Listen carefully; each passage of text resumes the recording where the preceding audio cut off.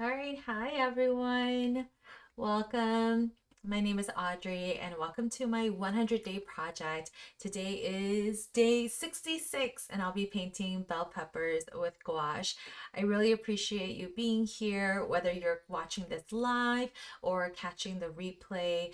Just making time to create is so important. So I just want to encourage you and affirm you for doing that.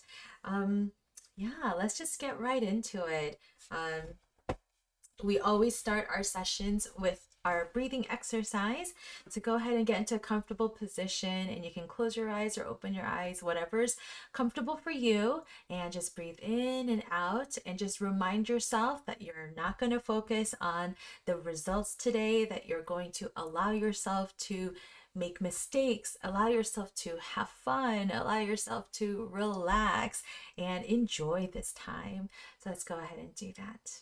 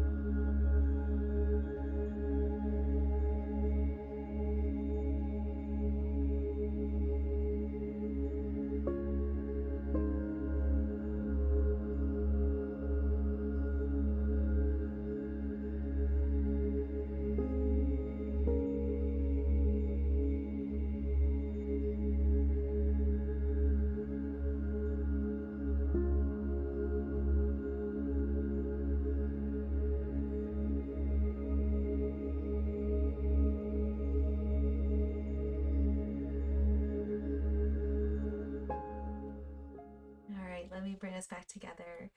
Hi, Linda. Hello. Thanks for joining. I always appreciate you being here. All right. Well, let me know what you're working on in the chat or in the comments. What was I gonna say? I completely lost my train of thought. Okay, that's okay. Yeah, I just wanted to show you, I'll just go on. So I already sketched out what I was going to paint today, or what I'm going to paint today. And I know I said that I would bring a bell pepper from my garden, but they're looking pretty sad. Like, they're looking really sad. So yesterday and the day before was like 100 degrees here in Chicago. And so obviously I forgot to water my pots, and the bell peppers just basically got really shriveled up, and some of them also didn't grow to like a normal height. I mean, normal, right?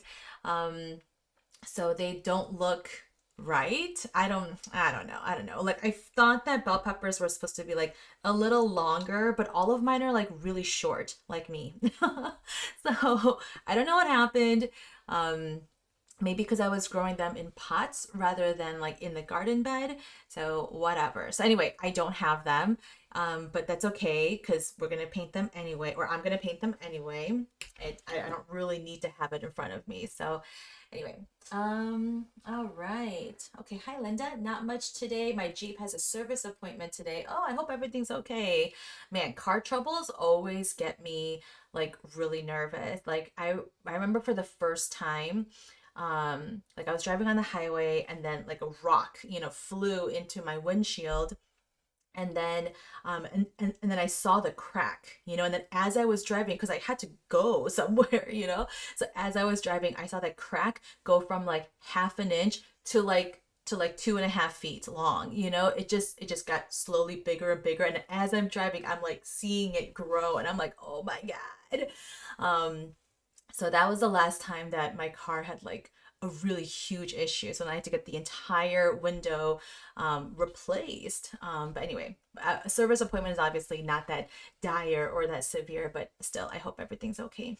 All right. Well, let's get into it. Okay, so I have some of my colors here. So I'm gonna do actually like all the colors, well, except for orange. I didn't prepare for orange, but I have red, yellow, and then I'm also gonna do some green ones. But I really wanted the red and yellow to kind of like take center stage. So that's what's here in the middle. And then in terms of colors, it was really hard because I don't know if I want to go for like the brighter, yeah, the brighter colors, or if I wanted just more like true flat colors. So I feel like these are kind of more on the flatter side. Like if I used, where's my other yellow? Like if I used this yellow, right? This one's like a lot brighter, but at the same time, like this might be a little hard to see. At least that's what I've noticed. And then, I mean, this yellow could be just a little bit brighter than this. Well, my swatch will tell me, right? Canola yellow versus gardenia. So it looks like this one might be a little bit brighter. So maybe we'll go with that. So maybe I'll go with the canola instead of the gardenia. And then for the green bell pepper, again, you could do like a more, you know, like a typical kind of green bell pepper, or you can go a little bit darker, you know, so I wasn't sure exactly. So I have the evergreen out now because I figured maybe I'll just like mix it into some of the brighter greens that I already have in my palette. Yeah. And then I have some orange in here, some red orange in here. So I'm just going to mix a little bit of carmine into it just to like make it just a little bit more red. This one is now a little bit more red pink and like magenta, so I don't want to put that in there. So those are the colors I'm working with. Seriously, this swatch chart, you guys got to make a swatch chart. I refer to this all the time. Okay. So those are the colors I'm using. Hi, Rena. Hello. Oh, just an oil change. Okay, that's not too bad. I'm glad it's not a big issue. So yeah, I hope you guys have a good time creating today. Again, remember, it's not about the results, you know, just have fun with it. And you know, I've had some, you know, pages in my sketchbook where I'm like, I don't really like it. You know, I've had those pages. But I still showed up, you know, and I showed up the next day, and that's what it's all about, you know. So let me get my phone ready here. Okay. Alrighty. Well, let me pop on some music, and I will see you in a little bit.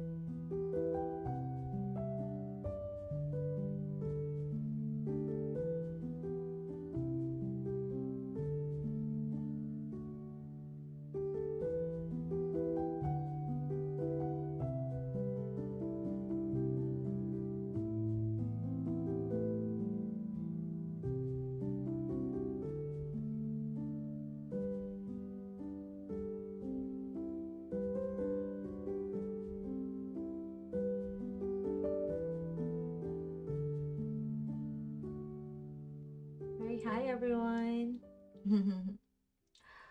Hello. Oh, thank you, Rena. Lovely pattern for kitchen grill accessories.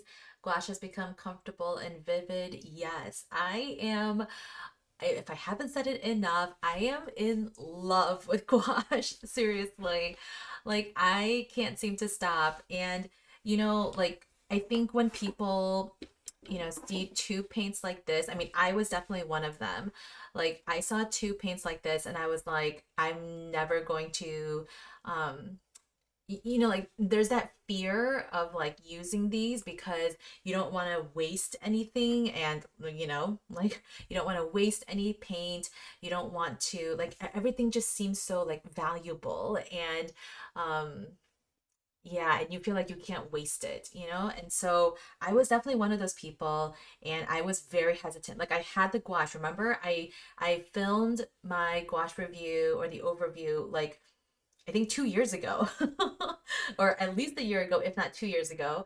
And I just let it sit there. I just let it collect dust. Like, that was me. And what if I had started painting with gouache 2 years ago? Like, why didn't I? Why didn't I? I kind of regret it, but who cares? We are here now, so that's okay. But I'm really, really loving it. And I think part of my hang up was that I tend to focus a lot on the logistics. So, and I think I've shared this in the live stream before, but like logistics, like what do I do when the paint is all dried up? I mean, thank God that gouache is watercolor, so you can reactivate it with water. But that's seriously my biggest hang up to using acrylic gouache, because you can't reactivate it. I know you can put it in wherever my Stay Wet palette is now. I know you can put it in a Stay Wet palette and try to keep it moist and, keep it going, but it is still going to dry out eventually. And then that to me is like a waste, So that's why, like, yeah, gouache is definitely a good sidestep from watercolor, but acrylic gouache, man, I have to really muster up the nerve to do it. I really do. Yeah. Um, yeah, thank you, Rena. I will try to make a video of comparing watercolor and gouache. Yeah, I mean, in a lot of ways, they're very similar. But yes, there are some very obvious differences. Yeah, you have that fear of using gouache and not using paint when it hardens. I know, exactly. Linda, yes, you understand the tubes are so small and you're like, you don't want to waste it. Okay, I'm glad. Thank you, Rena. Yes, I have found the courage and look how far I've come. I know. Thank you. But yeah, you totally understand the fear. And I'm sure there are others of you who feel that fear too. You're just like, it's so little. But honestly, like, how many paintings have I done so far? Like, and I've used this same palette. I mean, you can go back to my other previous live streams, but I've used the same palette. Yes, I have added like little bits at a time. And then, okay, I do need to find my Stay Wet palette because, okay, here it is. So my Stay Wet palette, like, I still haven't changed out the palette paper. Sorry. Like, it's still the same palette paper, and I have used up almost all the colors on here. I've actually added white several times, and then I used these for the blackberries at one time, so like now that I'm actually using it, like, you actually end up using it up. And then sometimes if I don't use it up, I actually have a mixed media watercolor sketchbook like over there. But if I know that I need to replace one of these colors, then I'll try to use it up by just painting something else, like painting abstract shapes or other fruits or just whatever else, so then I try to use it up and then I clean it out. So there's a purpose to everything, and so I try not to waste it. So that's just an idea if you don't want to waste your paint. Yeah, absolutely. Thanks, Rena. When you get bored of watercolor, you play around with gouache all through this live, or all through this 100-day project. Thank you. Yeah, I'm glad. And I'm glad that you also work with different media. So that's pretty cool. Yeah, but look at all of the paintings that I've already done with just, the gouache, and you think that, oh, I'm going to run out, but like look at these tubes. Like I'm still like there's still a good amount in there. Like look how thick they are still, you know? I think the only color that I might have used up a lot are like my greens, just because I love green, you know? So, no, not this green. Well, yeah, the evergreen I have used up quite a lot. And then obviously white and black, you're going to use up probably actually the white is probably what you're going to use up the most. So yeah, so the white, I can definitely feel like I've used already like I don't even know how to measure it, but like if this is 15 milliliters, I've probably used like 2 milliliters, you know, so far.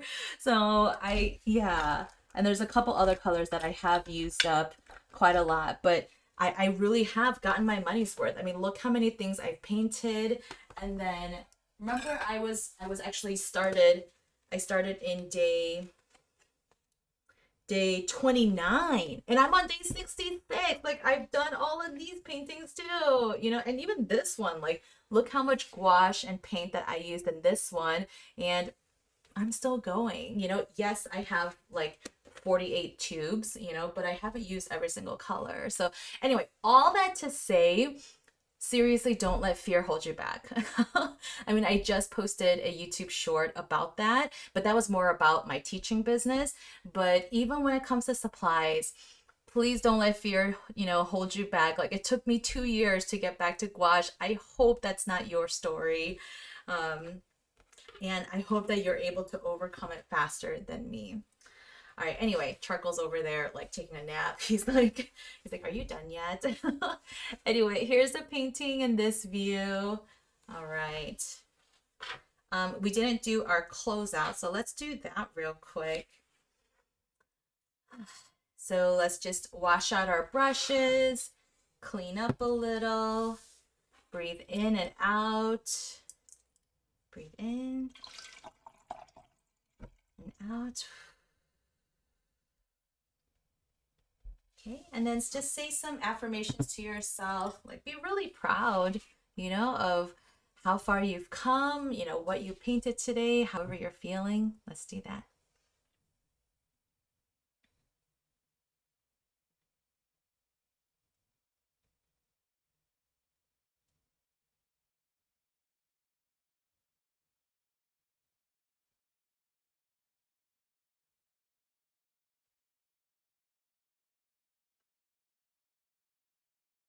All right. Okay, I just want to say one more thing before you guys go. So I just noticed, so this is the same, these two are the same brushes. These are both round size 3.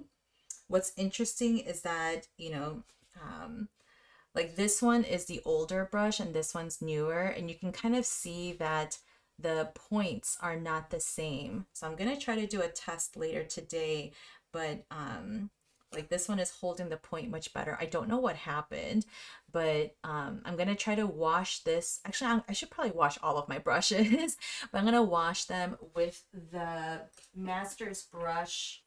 Let me show you guys. This guy, the Master's brush cleaner. So it's basically like, you know, brush soap. And I haven't used it all that often, but you just add a little bit of water and then just kind of, you know, rub your brush into it and then just kind of massage it in there and then reshape your brushes. So I'm going to try to do this tonight. That's my Friday night activity to wind down my evening. All right. Oh, Rena, it took you 3 years to get back to acrylics. Yeah.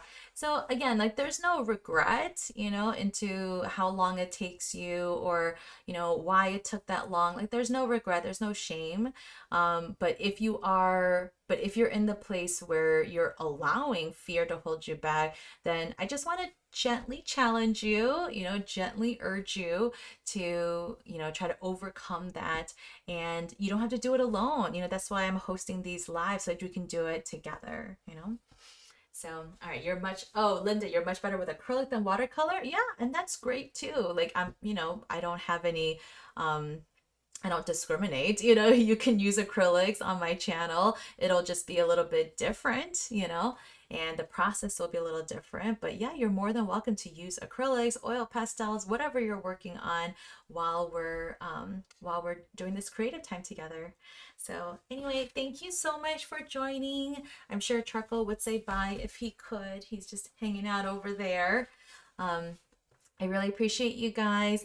Have a great weekend. Much love. Thank you. Thank you. Next week, I will be live. Whew. Wow. Next weekend is Labor Day weekend already. Wow. So next week, I'll be live Monday, Wednesday, and Thursday, it looks like. So Monday, Wednesday, Thursday. So I'll see you then. It's the end of the month already. I hope you find some time to paint this weekend too. So have a good night. Bye. Oh, Charcoal, say bye.